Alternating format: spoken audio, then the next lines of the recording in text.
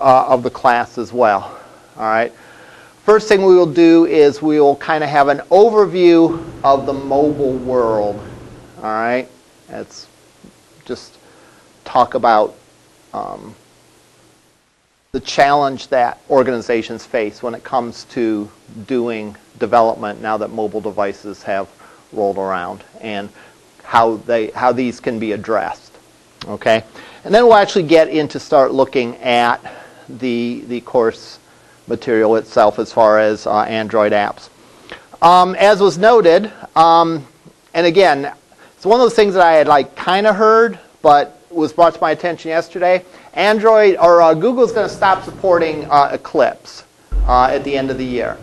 Now, the dilemma is our book uses Eclipse. I downloaded Android Studio, and I had trouble with it at first, and I didn't have an opportunity to work it out. So we'll probably do a couple examples in Eclipse, just because that matches the book and all that. But at some point, you should make a point to migrate to Android Studio. And I will migrate the examples. Supposedly, you can import stuff. But part of the problem might have been the fact that earlier today the internet was down here, and I was trying to install stuff with it, and it was like, I can't wait to get to my car dealership because they have a solid internet connection, you know. And I was able to finish it, but there's still something missing. So I'm going to do today's example in Eclipse, and I might do a couple other ones. And again, might help you visualize the stuff in the book. And then as we get more familiar, we'll migrate over to that. Our course management system this semester is, I almost said Eclipse, is Canvas, all right, instead of Angel. Many of you probably have used Angel before. Canvas, I don't anticipate any problems with it. I mean, you folks probably, you know, clicking one link is the same as clicking another, so I wouldn't expect you to have problems with it. The one thing I do ask you, though, is be a little patient with me, because when I set things up, there's a chance I might, forget to enable something, or, forget to click on something, or forget one of the steps I'm supposed to do. So if something doesn't look right, bring it to my attention. Next week, if there's no lab assigned yet when you come to class on Tuesday, bring it to my attention, because maybe I just screwed something up. All right? If an assignment doesn't appear on your calendar, for example, bring it to my attention, because again, that's a nice feature of Canvas, is you can look at and see all the stuff that you have due coming up in an upcoming week. All right.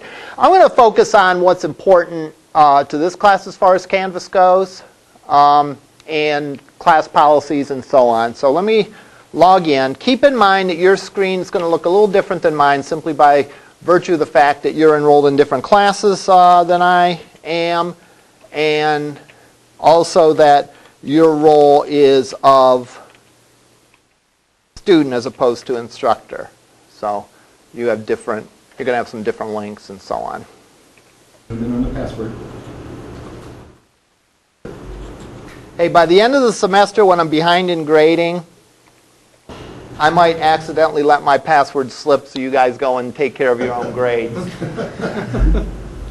can write on that. Yeah. Have you ever I have missed tabbing and typed my password on part of the user ID line. I immediately went and changed it on that. Yeah. So that's why somehow I was in the wrong text box. I think I didn't hit tab or whatever, and so I did that. And I might not even type the whole password in by the time I realized it, but I went and changed it instantly, as soon as I got the lab or whatever.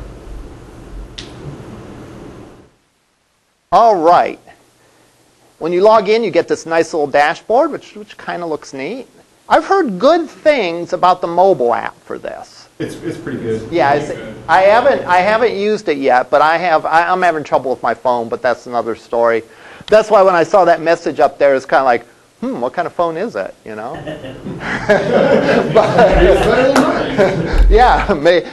I think that's mine. Yeah. To make calls? Yeah. But anyhow, you get this dashboard. This is a calendar that I was speaking of. If you click on it, you can see what is like due over a period of time. So for example, like these are the assignments that are due in my different classes. So you can I was going to say, we have 5 assignments due. No, these are all the assignments that are due for all my classes. Okay. Yeah. And you'll see the same thing. So like if at this level, when you're on like this level on the side, you're looking at your entire schedule. When you drill down and get into a particular course, then you are looking at just that course. So it depends where you are viewing it. When you first go to it, you'll see recent activity. So you'll see like any kind of thing that I have posted out there. If I posted a new assignment, if I've made an announcement, if me or someone else has posted to a discussion forum. In fact, here it's simply telling you that I created a discussion forum. So you can dismiss that by clicking the X next to it. Frankly, from my perspective, it gets a little annoying because like it tells me I created a new assignment. It's like, of course I created a new assignment. I'm the one that created it. You know, tell me if someone else created a new assignment, and I'll be happier. At any rate, the other thing, boy, I'm grouchy today. I'm complaining about just as in one breath I'm telling you how good Canvas is, another I'm goofing on it. The one thing I don't like is you have to click the menu to click a menu option. You have to click it twice. You have to click once to get the menu, and then once to go into it, which don't like that. I wish you could like pin it, you know, and say just hey, just always show the menu. At any rate. We have announcements. That's grayed out because there are no announcements yet in this class. So if there was announcements, you would see it, and it would have appeared on the home page. The syllabus, which we'll spend a good amount of time covering today. Modules. There will be a module for each week. All right? That's the same thing as an assignment? No. Okay. This would be the same thing as like a folder would have been in Angel. Yeah, like well, yeah, and what I'm going to use it for is I'm going to have a folder for each week. Oh, like the lecture. Like so the videos will go in here, Gotcha. Example code will go here, that sort of thing. I wonder if the Canvas app plays videos too. Because if you post it in here, it should be accessible in the app. My guess would be that it will ask you how you want to open the video. Oh. And it'll go and do that. That would be my guess. Yes. Are you going to run this like previous courses and keep a couple chapters ahead of them? Did I do that in previous semesters? Barbie? Web development and Yeah. There's a possibility of that. That's more dependent on my schedule. I mean, I like to do that, but sometimes, depending what else is going on, I'm not able to. You know, sometimes it's a struggle just keeping even with everyone, you know, as opposed to getting ahead. This class, again, I've taught it a few times, but I really have only had a handful of students each time I taught it. So it's going to be a little bit different. This is a big class for the Android class, and there's about 7 of you, I think, 7 or 8. And so, you know, it's going to be a different experience for me, and we'll see how it goes. One thing I do, for example, I like to do in this class is, and again, I've been able to do it because it's so small, is grade things right in lab. That way I can like tell you, hey, look, just, you know, that should be over there or whatever, and you could take care of it and fix it right away. Yes? how's your enrollment rates for your advanced Android and your iOS courses? Advanced Android, I've only had a couple people at a time. I've only run those as independent studies. The iOS class, It's really popular. Is it Apple? no. The iOS class has been comparable enrollment to this class. I've had about, like last term I started out with about this many and we lost a few people. He does not feel about Apple.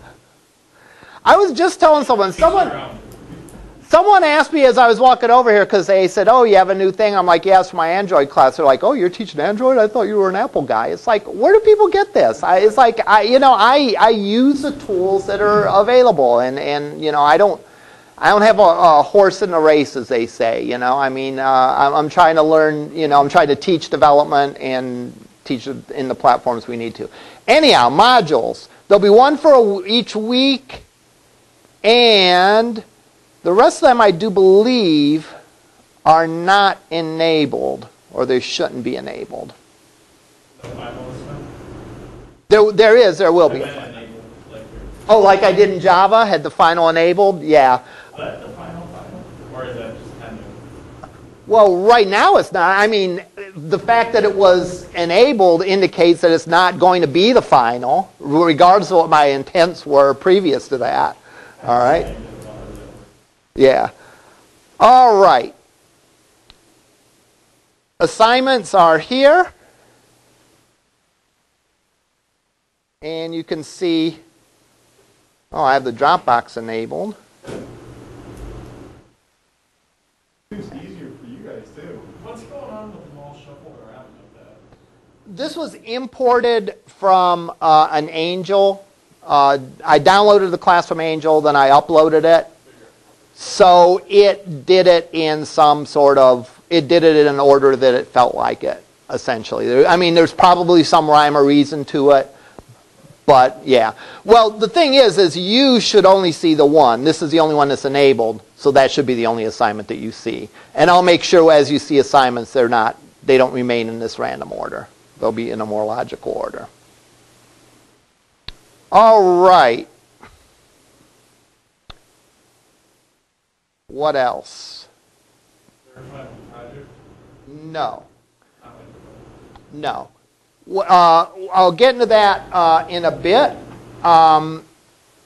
There are weekly assignments, but I'll tell you, I've gone over like the examples in the Deedle book, and there's a certain point where everyone gets tired of going over examples in the Deedle book.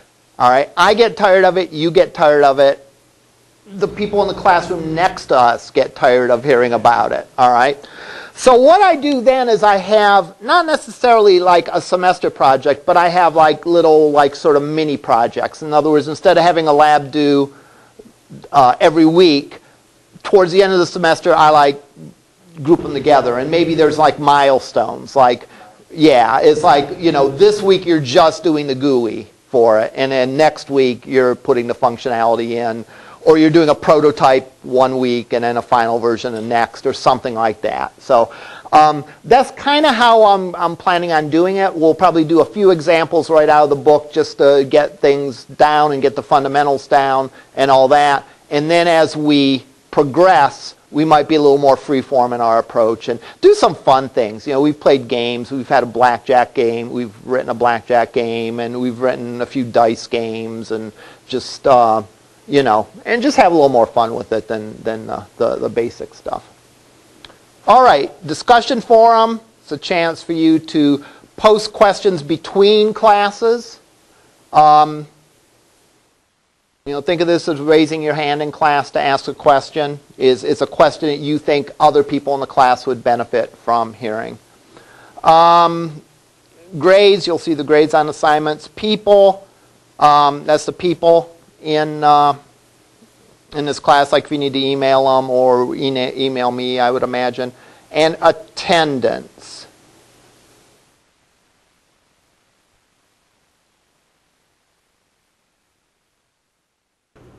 There actually could be a section in North Ridgeville, but there is no one there. So there's no students in that class.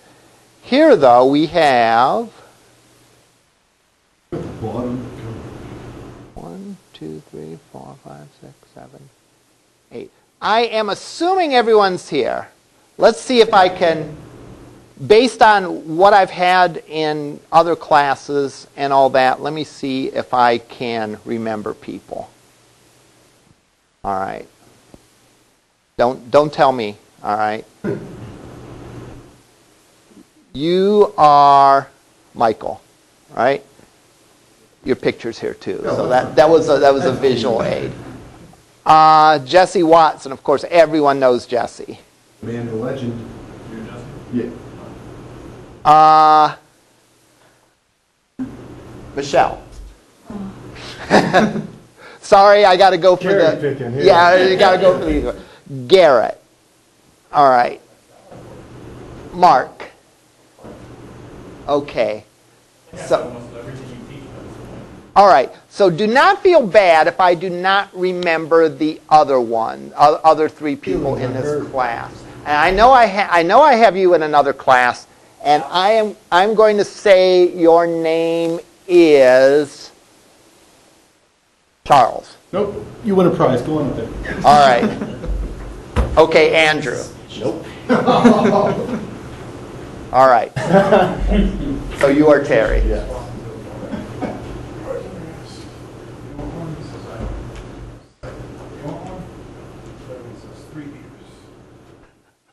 Exactly. Charles.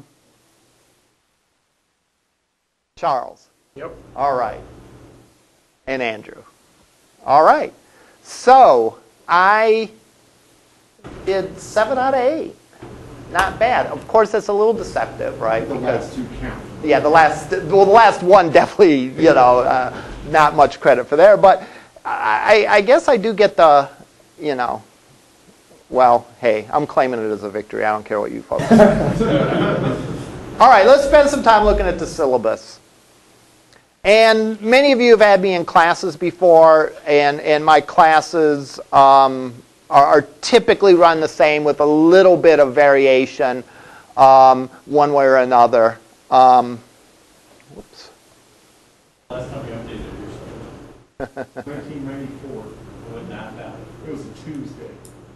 Well, for this one, yeah, it had to be since then because this class didn't even exist until like 3 or 4 years ago. So this one is probably updated. I was going through today when I was at my auto dealer and changing references to Angel to Canvas, and also removing references to storing things on diskette. All right, I did that today as well. Yeah. Well, this one I didn't get to. Okay, course syllabus. The point of all this is that there's a lot of ways to get a hold of me. All right, I aim to be very flexible, and I aim to be very available as far as being able to get to me if you have questions. This is a small class, and the advantage of that is that you have a greater opportunity to interact with me, to ask questions, and so on. So, by all means, if you have questions in class, well, it seems already you folks aren't terribly shy about asking questions in class, which is a good thing. All right? So if you have questions, please ask them. Bring your questions to lab. The other ways that you can get a hold of me, you can get a hold of me through regular email or email through Canvas. All right? Calling my phone number is probably not the best idea because I typically only check my email or answer the phone when I'm on campus. So it's better to send email. I will have office hours published. I'm sort of finalizing what those are. I'm not sure off the top of my head yet what they all are, but by the beginning of next week I should have defined my office hours. But I'm on campus for other things as well. And if the office hours don't work for you and you need additional help, by all means, just let me know and we'll figure something out. Right? I mean, you can. We'll figure out a time that works for everyone. If for whatever reason it's difficult to make it to campus, I can talk to you on the phone. We can arrange to have a phone time or an online chat. Or what I like is Skype. All right? I like Skype because I can actually see your screen. All right? And that way, instead of you describing a problem to me, I can actually see what's going on your screen. Yes? Oh, you have to arrange it in advance. You can't. It's not like I'm just chilling on Skype, waiting for people to call me. You have to. You have to. Hanging out in the chat room. Yeah, you have to let me know that it would be like an appointment, except it would be an appointment via Skype. So I apologize for any confusion there. Yeah. Pardon me? Everybody kept dying. Everyone kept dying? Oh, okay. All right. I thought you meant me. I was going to say, because I've had, the past 2 spring semesters, I have had some physical problems, and it's been a rough one. So I hope I can make it through this semester and spring semester unscathed. Put a knock on some March. Pardon me? Your lecture should just disappear from YouTube after March, not one spring. Yeah, that's why I broke my hip. Yeah, yeah. So I did do a lecture from my hospital bed. That was a crowning achievement in my career, I think. All right, a lot of ways to get a hold of me. Pick one, and if none of these work, let's talk about it and figure it out. The description and outcomes, please read on your own. Store your work on diskettes because, as you know, if you use the machine here and you save a file, it will not be here when you come back the next day. A word about that. The lab should be set up with everything you need to write Android applications. Probably just Eclipse, probably not Android Studio. I'll have to get on them to do that. That being said, it's sort of a pain to use the machines here. So if you do have a laptop, I would encourage you to bring it in. All right? It just makes your life a lot easier. So I do encourage people to do that. Just the navigating and the pulling stuff back in and importing it, it chugs away at your time that you have to actually work on it. As opposed to if you have it on your machine, you can run it, look at the results, and so on. That's why I never use the classroom's machine when I do that, regardless of what software is installed. I'll bring my laptop in because moving stuff around, there could be slight incompatibilities of what SDKs you have installed or whatever, and I just don't like to play that game. Yes? On Mac. What works on Mac? Android Studio and Eclipse. Oh, yeah. Absolutely. Visual Studio's on Mac now. Yeah. Oh, right. I was not aware of that. Oh, yeah. That is one of the reasons why, by the way, there are 2 Android classes and only 1 iOS class, is that Android classes, you can develop on any platform, whereas iOS apps you have to use a Mac to develop them. Plus things like, pardon me? Virtual machine. Yeah, a virtual machine, all right, would work as well, but it has to be running a Mac. The other thing also is testing is much easier in an Android development. You have to get a note from the CEO of Apple to run your test programs on a test device and all that. Whereas with Android, typically you plug it in and there you go, it runs. So it's a lot easier to do that. All right. I couldn't remember his name. That's why, yeah. It's difficult to use an Apple product. Yeah. Instructor approach. This is your class. Again, my job is to help you understand the material. The difficulty that you experience in this class or the questions that you have, it's like my job 1 to make sure I clear them up. All right. In such a small class, don't be shy about asking questions. If you don't want to ask questions in the class itself, then talk to me after class or email or whatever. All right. The worst thing that will happen if you ask a question will be, if there's a question that's maybe specific to a problem you're running into, is I'll tell you, hey, let's talk about that in lab. But other than that, no harm. All right. Late work. It's funny how you can try to say something and people get the exact opposite impression of what you try to say. All right? I wrote this section with the thought of conveying how flexible I am as far as late work goes.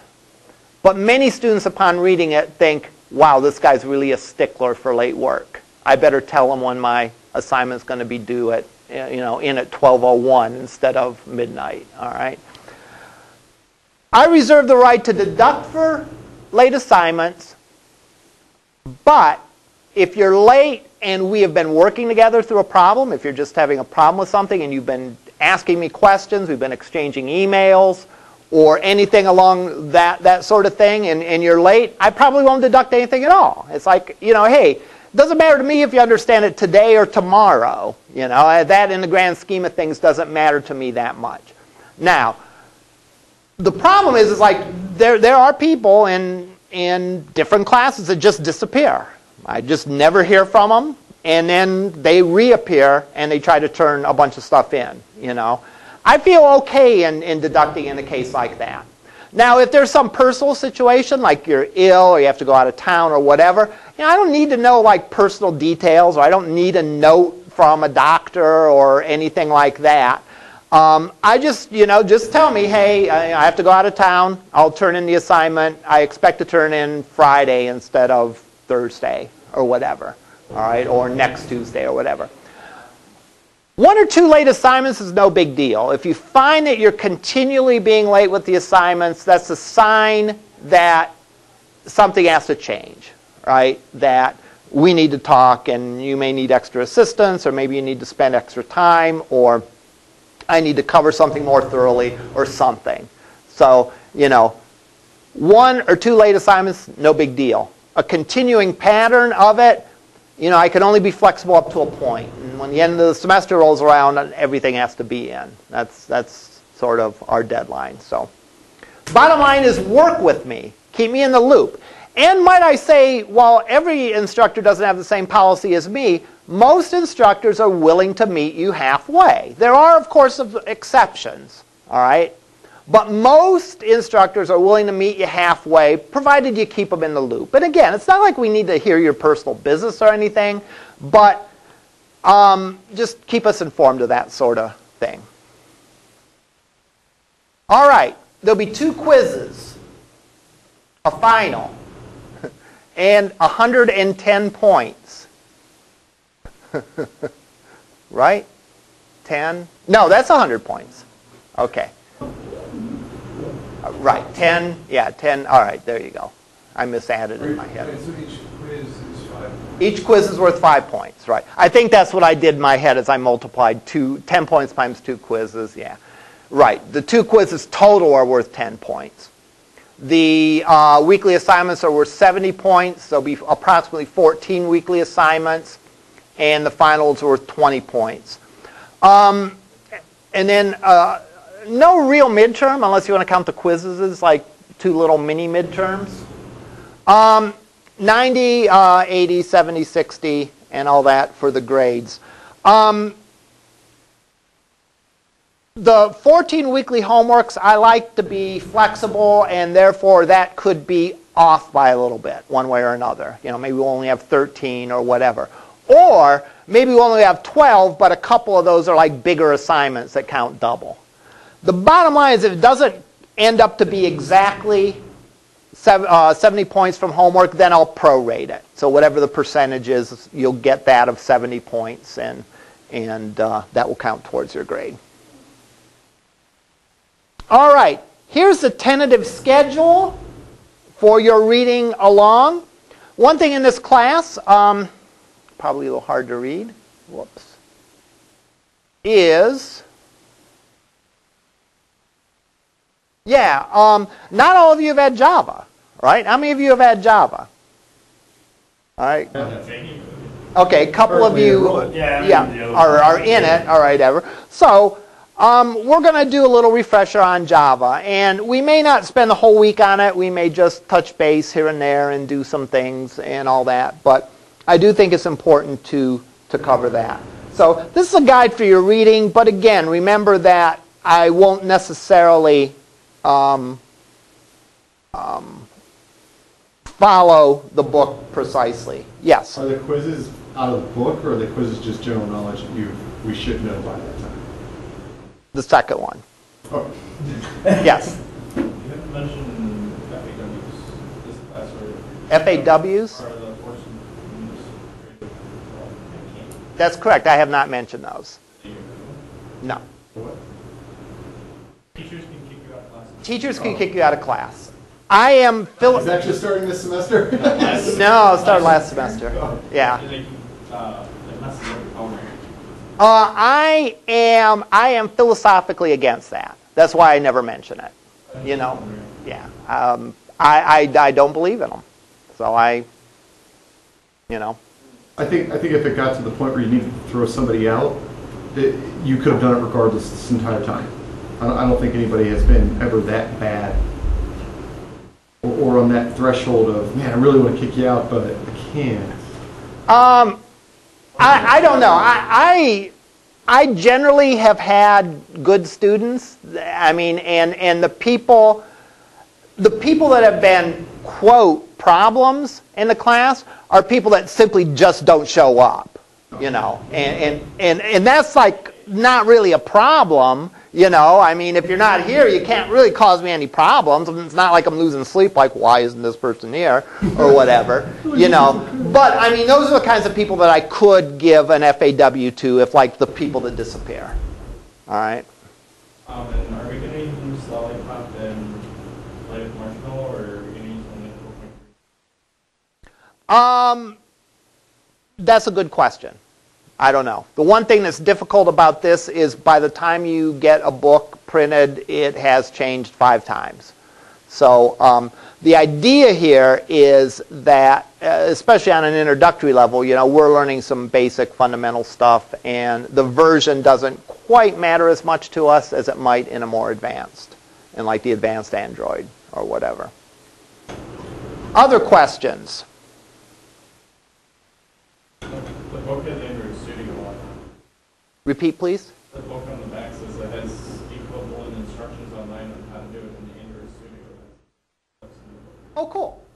Excellent. All right. Let's talk about the dilemma people face when it comes to mobile development.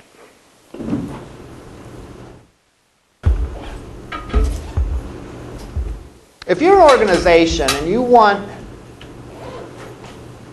your organization to have a mobile presence, whatever that means, you want your customers or your people that patronize your organization to be able to interact with your organization via their mobile devices. What options do you have? What are the options that you have? Do you use mobile device? Or the implements. Like devices or systems, Yeah, or you iOS, Android, web? tablets. Or you're talking like implementation, or you have your own internal development, or you bring out some sort of third party to develop for you. Actually, I'm talking more of platforms, and I think we hit most of them. Oh, yeah. All right. Mobile tablet is somewhat on its Right. own plane now. Right. Oh my God, my hair is just sticking up horribly. I hate when they have this, cover this monitor so I don't look at myself. It's still better. Yeah, but at least I don't see it, so. It's not in the fourth Beard row. is coming up. Well, it'll be 2 semesters ago. Yeah, I was concerned with this also video game. Mobile web is one of the platform choices. You were trying to put that on the screen. I didn't push the button this time, I promise. Mobile web is one, and the other is native applications. And we're gonna do a spoiler alert right from the start. So if you don't want to hear how this comes out, close your ears for 30 seconds. It's a good chance an organization will do both and will do all of these. It's not a choice of doing one or the other, but it's figuring out the proper mix and things like that. What are the advantages that a mobile website offers to a native application? Cross-compatibility. All right. It's automatically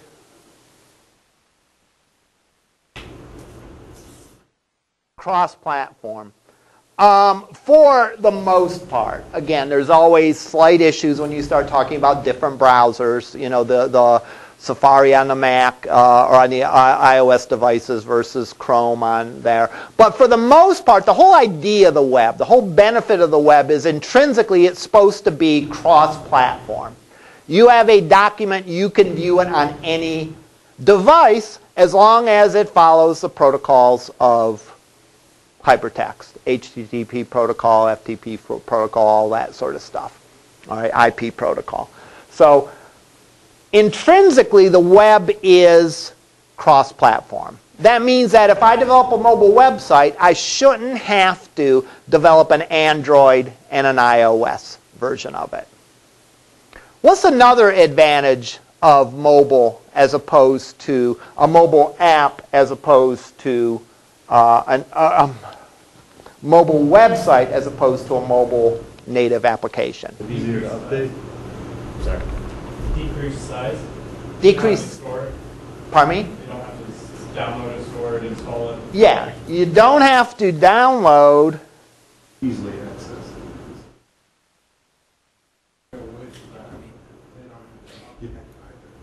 And they don't have to update. No downloading, storing, installing.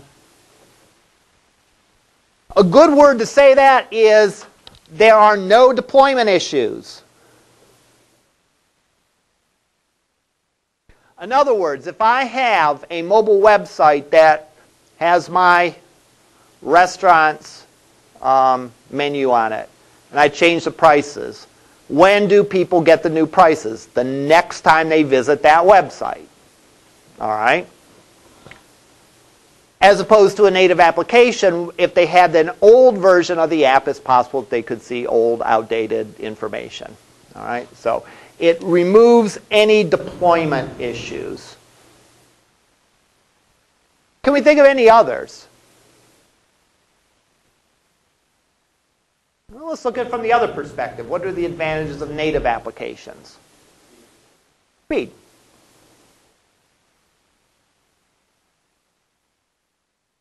All right. Why are they quicker? Already on there. All right. Already- All right. It's already on there. It's using the device hardware. It doesn't have to make a trip through the internet to do things. All right. You can just download it. Other reasons why there might be speed. It's not network dependent. That also has the possibility of offline being able to access stuff offline.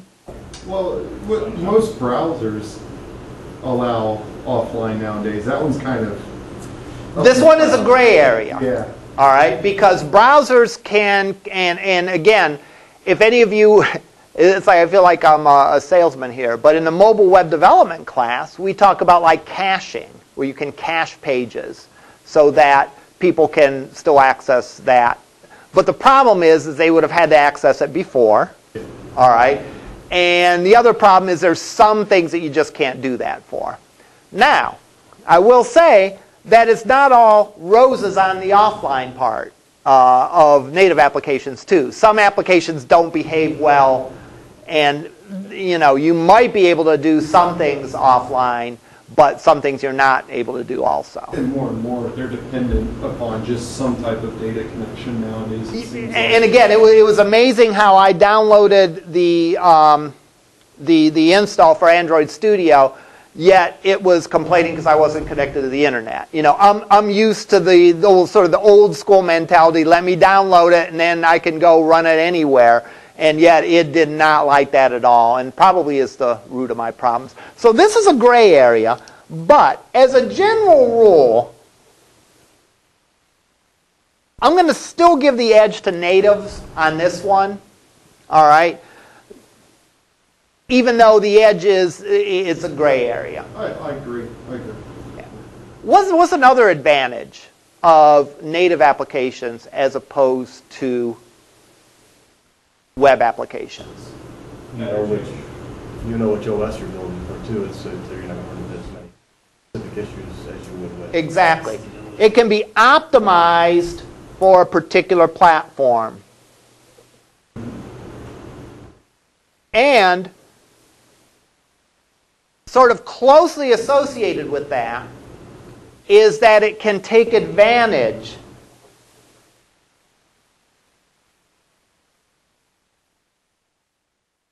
more easily with the other, for lack of a better word, components of the device.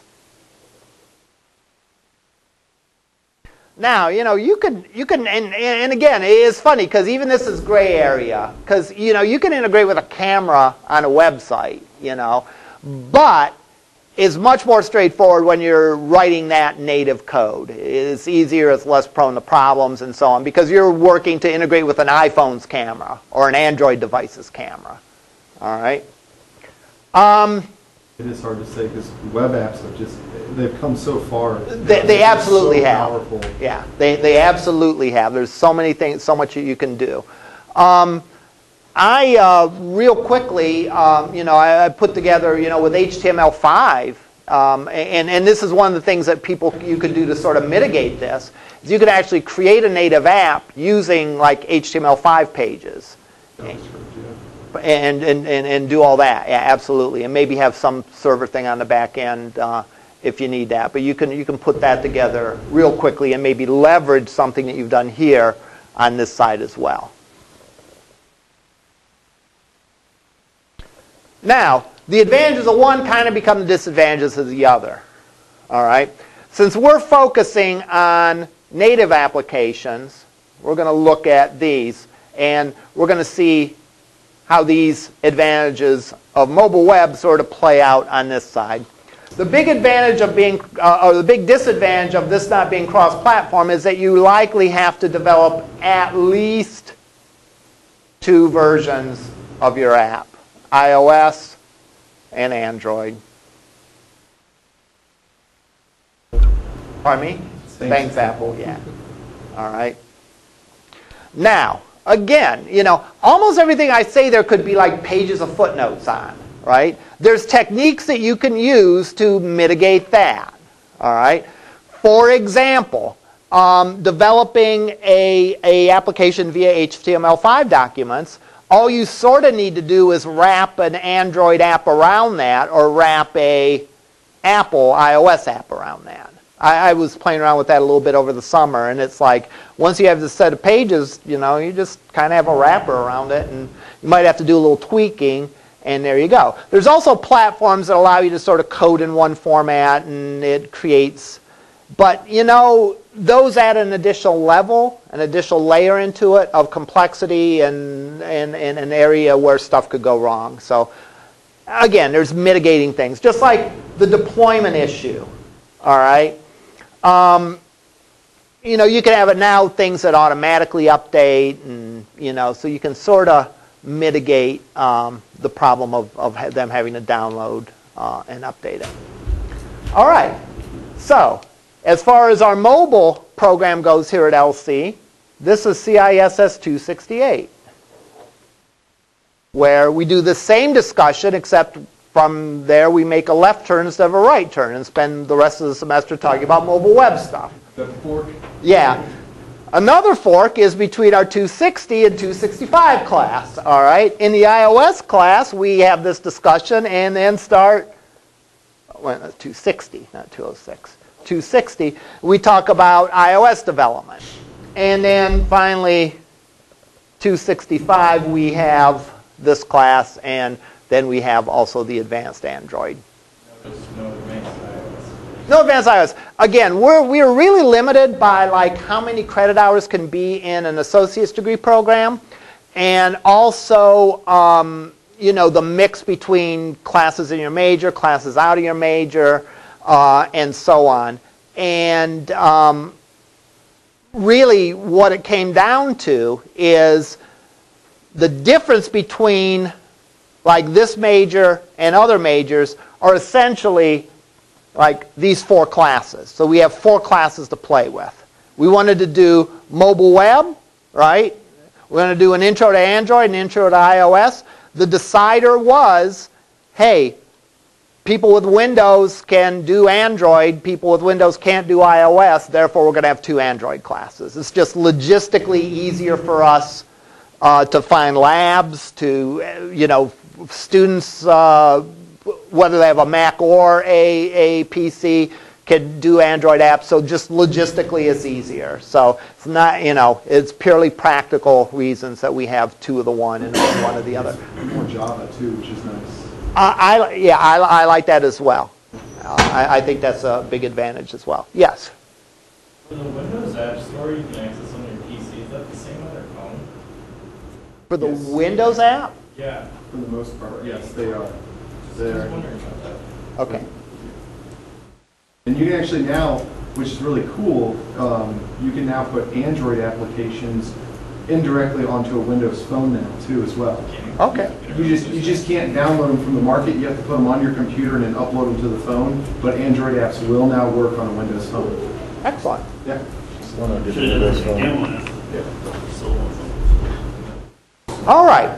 What I want to do here is I want to show, with the remainder of time today, I want to show you sort of the anatomy of an Android application, and then talk a little bit about the first lab, because the first lab really is largely about you navigating your way around the IDE, whether you use Android Studio or if you want to start out with Eclipse, and being able to like find and run and test stuff. There's really no coding in it. Essentially, you download one of the Deedles apps, import it into your IDE, and take some screenshots. That's really all you need to do for that. Yes?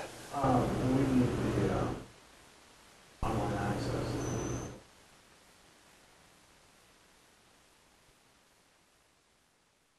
Does that like cost? There's buying the book, and that comes with a code to get the content that's online, but you can also buy it for like $24. I found the book online. So I'm wondering if I can get that. I mean, I can make available the example files. Yeah. Just like send an email to remind me. All right. I think you can find them online. I think I even still have them. I think you can. I think. I'm not sure what the content is online, but I don't think like the example files are. It's everything he's coded through the book. Okay. Is in, you can get it in one file. So that way you don't have to type everything out yourself, but if you think you'll need it, it's better to type it out yourself. Okay. Never mind. All right. All right. Anatomy of an Android application. All right. Let's go in and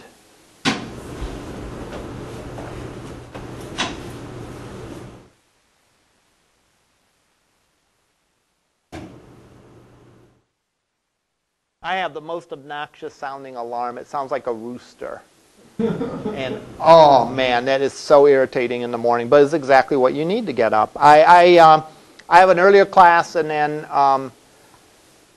I really feel like, how do I want to say, I'm out of teaching shape or something, because I was exhausted today after my first class. It's like, So I took my car in, like I said, and I came home, and it's like, I'm taking a nap. So I took a nap, and then a package came to the door, and that guy woke me up, and then my roosters crowing woke me up at about 4:30. All right, made another cup of coffee, and it was like morning again. All right, so I like crammed an extra day in there somehow. All right, I'm going to go and I'm going to import one of the applications from Deedle by going in here under File, Import. I want existing Android code into Workspace. Next. I'm going to browse. I am going to pick the Welcome app.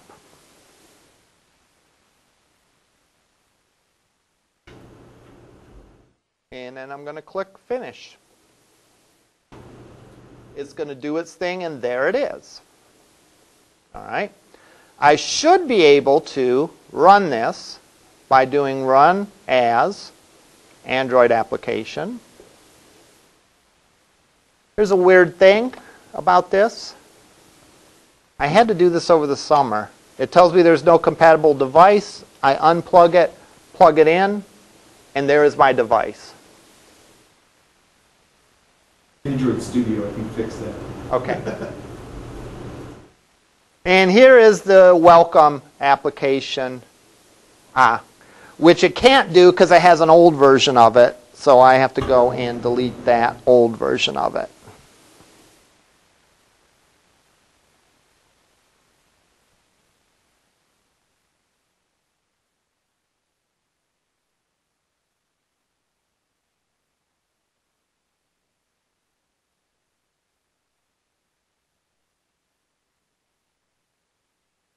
If you ever get an error message like that says that there was another version with a different signature, blah, blah, blah, that means that there's an old version of it. I do have Android devices that you can use to test your stuff. The one thing I've noticed is that the emulators are slow. All right, so therefore, it's good to have an actual device. And of course, if you have an Android an Android device with a little bit of configuration, you can test it on your device as well. So let's try this again. Run as. Again, doesn't know it.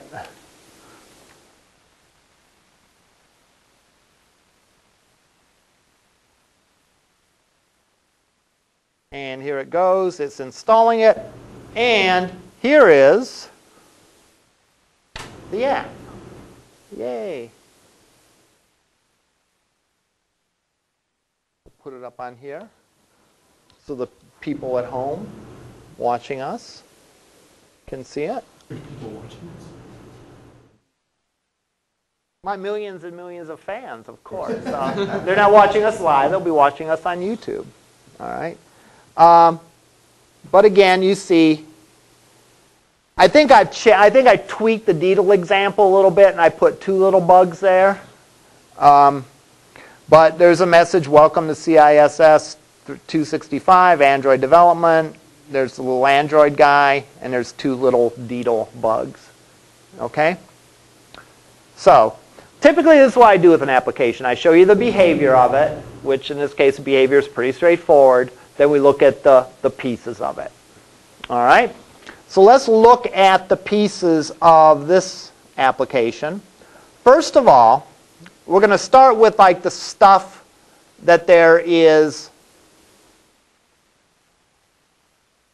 How do I want to phrase this? We're going to start with the stuff for which there's actually code. And again, I altered this example I'm seeing here. But there's source code, which is our Java code, our Java classes.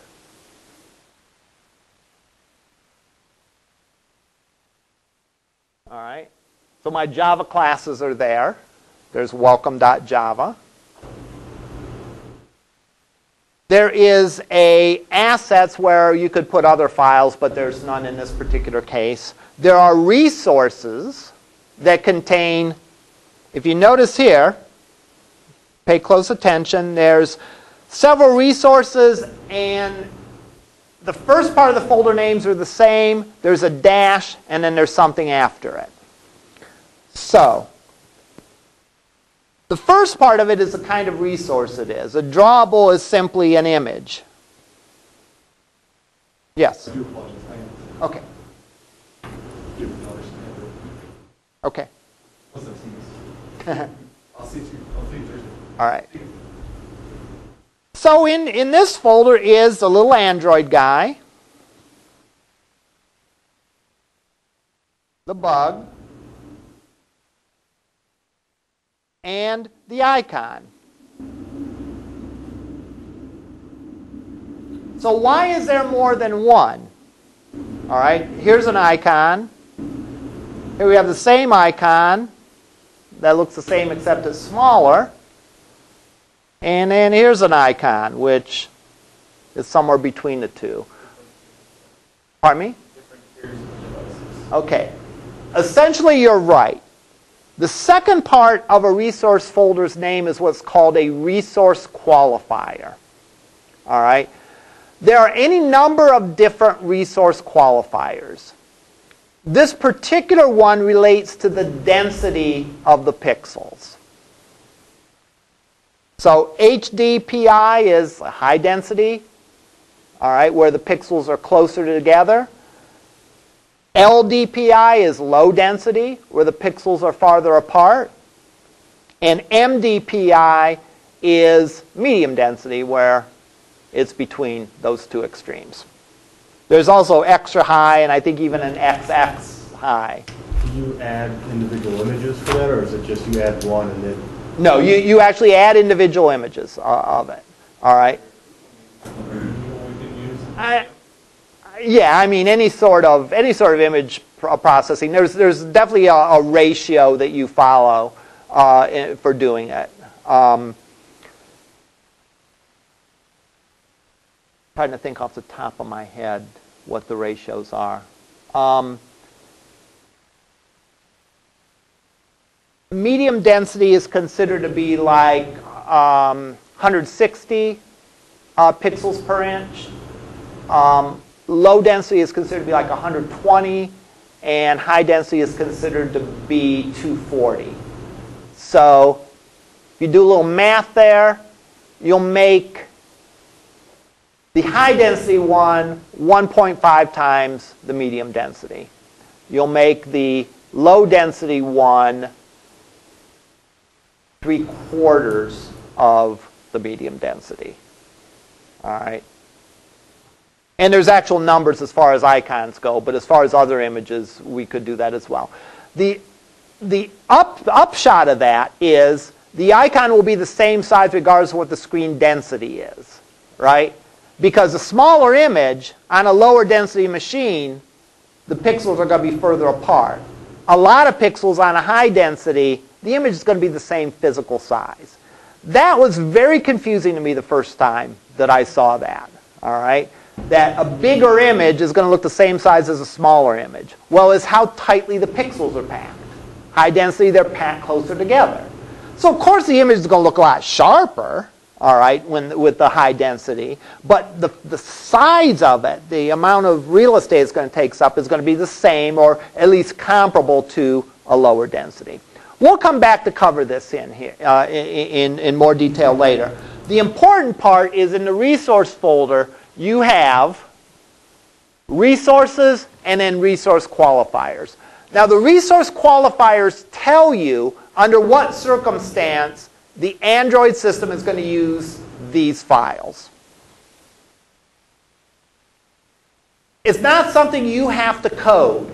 It's not like you have to have an if statement in your code that says if it's a high density machine device, use this one. If it's a low density, use this one. It knows. Pardon me? It's automatic. Right. Now, you'll notice, now again, keep in mind that high density and low density relates to the density of the pixels, not the physical size of the screen. That's another qualifier which we have on the layout file. The layout file, we have a layout, which is sort of the normal default, and we have a layout large for larger screens. Likewise, and this is neat here, we have a values and values-es. What do you suppose values.es means? No? Good guess.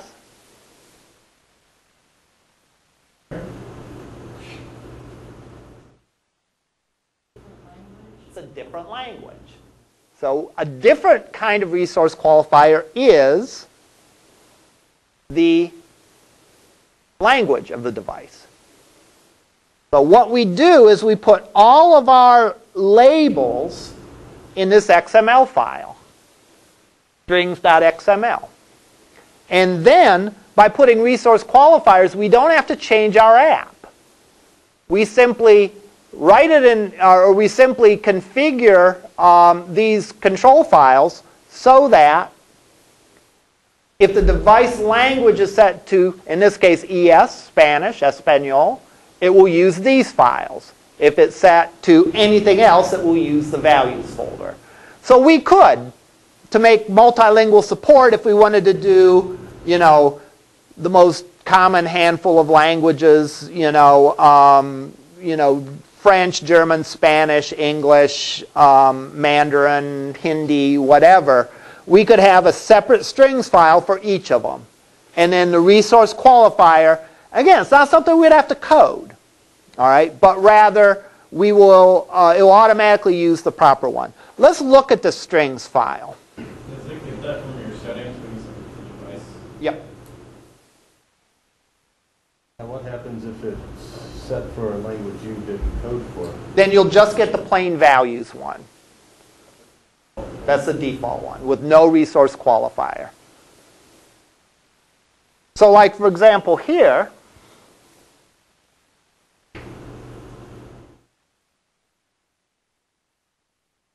we'll see that it's an XML file. Are you all familiar with XML, at least somewhat?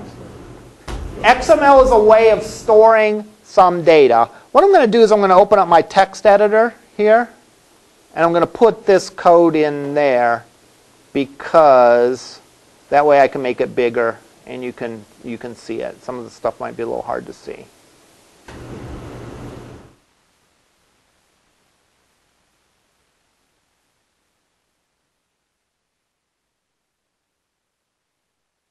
XML files are like HTML files in that they use tags to indicate meaning.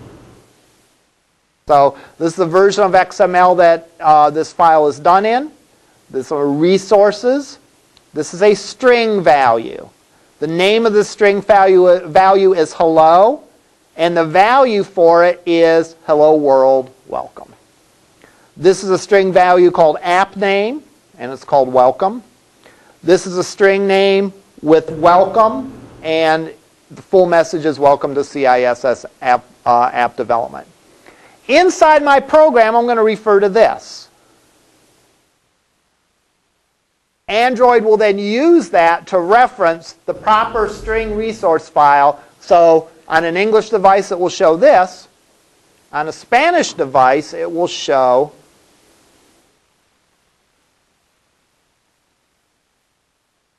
I have it labeled Spanish, but this is actually French, probably because I know French better than I know Spanish. Pardon me? Publish something like that and just throw them for a loop and think they're getting scammed. Exactly. So it should be .fr. Let me go and rename that.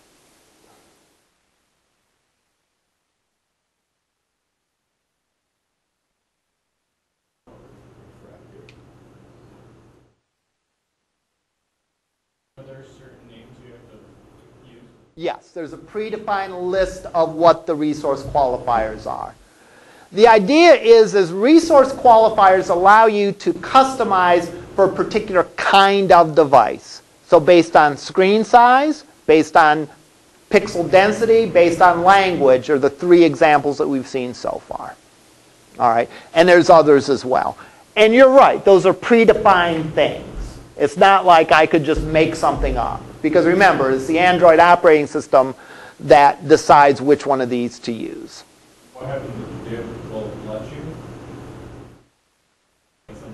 I mean, if you created a file with a folder name, my guess is it would just ignore it and just never use it, because it wouldn't understand what to do. You know, if you put Klingon as the language or something like that, it would probably let you create the resource file, but Android wouldn't be smart enough to know like when to pick that up.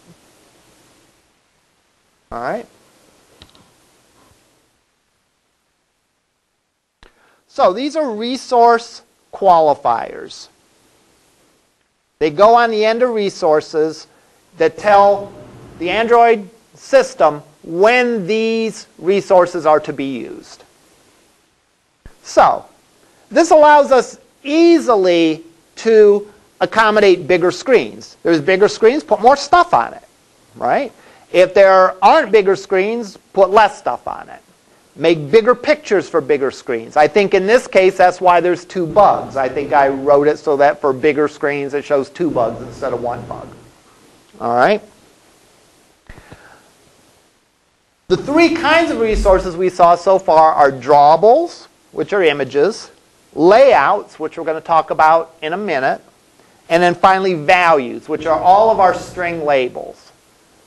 So we're not going to have any hard-coded strings in our program. All right?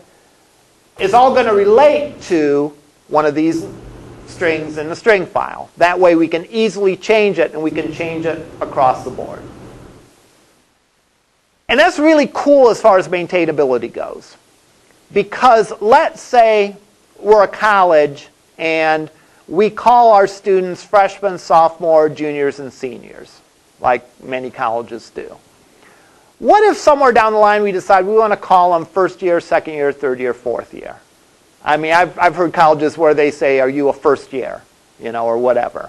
And it's like a different way of saying it. Well, if you can imagine, if you had an application for a college and you use string literals throughout your program, you'd have to go track those down in every single place, in drop downs, in check boxes, whatever, and make the change in every single place. Here, by referring to this string file, everything is in one place, and you can just make the change to the literal, and that change will be reflected across your entire app. Hard code nothing. Refer to one of these string values instead. Now, our layout is also going to be in an XML file. And there's a GUI view, but we don't like GUI views. Exactly. So we're going to look at the XML of it, and again, I'll do the same thing with this. I'll put it in my text editor so we can look at it better.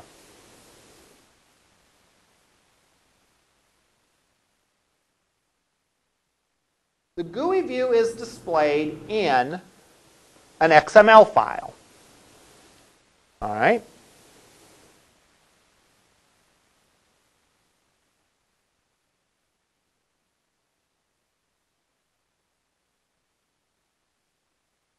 If we think about this, again, it's almost like you have in any software development platform, right? If you think of, how many of you have done like ASP.NET web pages? All right? In ASP.NET web pages, for those of you that haven't done it, you have a ASPX file, which is your appearance, and then you have an ASPX CS file, which is your code behind that goes and actually manipulates all that stuff. It's the same idea here. All right? Whole idea of making software flexible and easy to maintain involves separating things into components. And yeah, pardon me? Yeah, well, object-oriented is an aspect of that. But yes, absolutely. Things are components. And we can then mess with one component without messing up something else, is the whole idea of this. In fact, as we see, we could make it so that we could plug in a different component for a Spanish language version of our app, and a different component for a French, a different version for a big screen, a different version for a small screen. Simply by tweaking those components, and the rest of the app can stay the same. Our XML file contains a layout.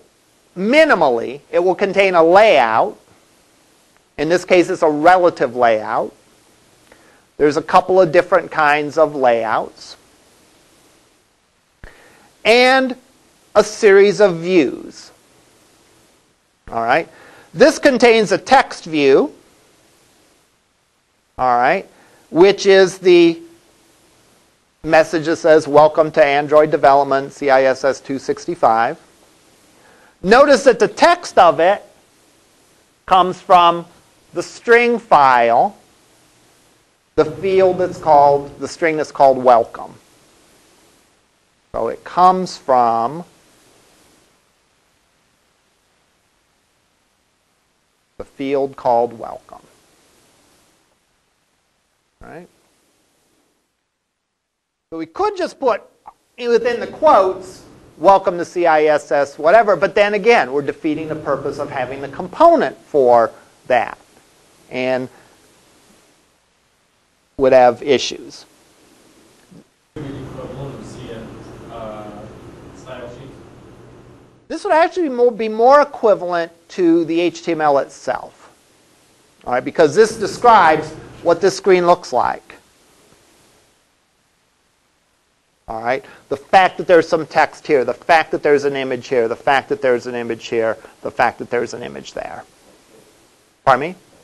Like divs in a way, or whatever other elements that you have in HTML. So here we have a text view, which contains text, and 3 image views. The one is the little Android man. The one is the bug, and then the other one is the bug as well. A relative layout is one of the different kinds of layouts that you have, whereas you specify where things are in relation to other things. So for example, this text view is the first thing. This image view says that its layout is below the text view. This image says that this image is below that image view, and this image is below the other image view. So one way that you can specify the layout is with a relative layout, where you say how things are positioned relative to other things on the page. The other thing that you have is a linear layout, where you say things just go in a straight line. First thing, second thing, third thing, fourth thing. I don't know why they didn't use a linear layout here. It would have made just as much sense and probably would have been simpler to do that. Yes? Question? Is linear like absolute? No. I see a lot of relations. There are, but don't stretch the analogy too much. All right. So linear would be like they call in HTML the flow layout, where you just have one thing, the next thing, the next thing, and the next thing. All right. Relative would be like using relative positioning, kind of in that, or floating even maybe. I don't know. So we define the different views, and again, the idea of this, I don't expect you from this lecture to like get all the views and to get all this stuff and all that. The idea is I want to like familiarize you with where stuff is. We will definitely drill down to cover this in much more detail. The point is what the screen looks like is in the layout folder in an XML file. So, images in the drawable, the screen layout is in the layout folder in an XML file. And our labels, our string literals, are in the values. Okay? There's two more things I want to talk about. I'll go a little bit OT today, and then we'll wrap up for today. One thing is the Android manifest. And that provides some information that is useful when installing and running the app.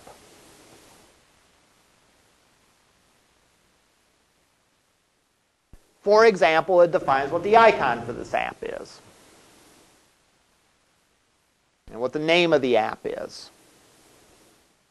and what gets run when we start up this app. We specify the version of the app that we're running.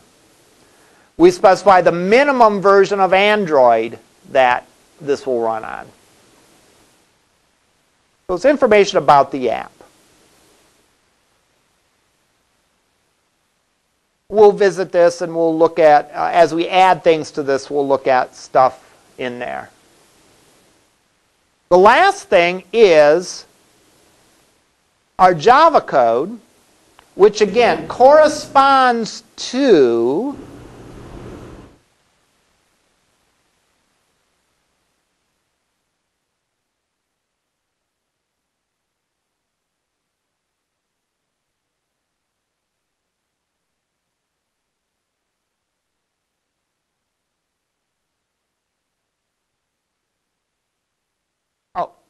corresponds to this activity name up here. We notice this code is an Android activity.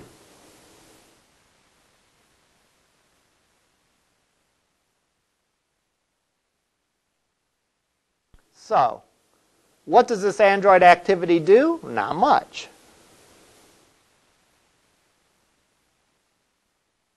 In essence, all it really does is it sets the content view to that main layout XML. So it tells it, when this activity starts off, it tells it, hey, display that layout. So that's really all it does, is it pops up this little screen.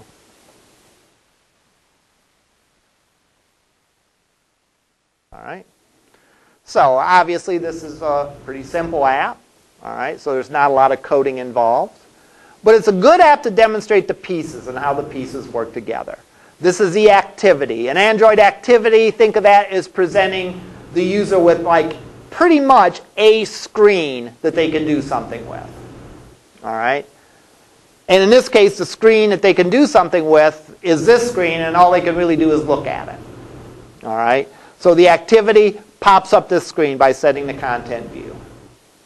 To match our layout main, that means in the resources, in the layout folder, pull the main.xml. And if we're on a larger screen, pull this one instead because of the resource qualifiers. So what's important for today? The location of these files, the notion of a resource qualifier, which allows us to customize for different aspects of that, the images, the layout, and the string values, and then finally the Java activity, which like does the work. All right? The Java activity does the work that uses all those other resources to do its job. All right, next time we'll go into a little more detail and look at a little more involved application. All right? Are there any questions? Your first lab assignment, again, is simply to get Android running on something. All right? Android development platform. And my suggestion would be that you do it on your own machine, but you could do it here if you don't have a machine that you want to. But I think it would be a good exercise for you to install Android Studio or Eclipse and get that running. Questions? Yes? Mess with the new Android tools in Visual Studio? No. No, I have not.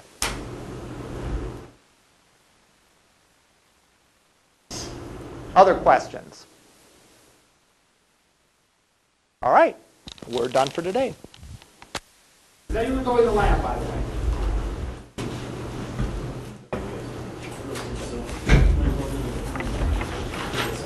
Yeah, kind of. My thought. Anyone didn't go there? No. Okay. I prefer to work on my own box, in all honesty. Right. I have to fix mine first, then I'll put it on. Some videos, not booting. Or a new box, it won't even boot. You can't even see a post-boot screen, nothing, pre-boot.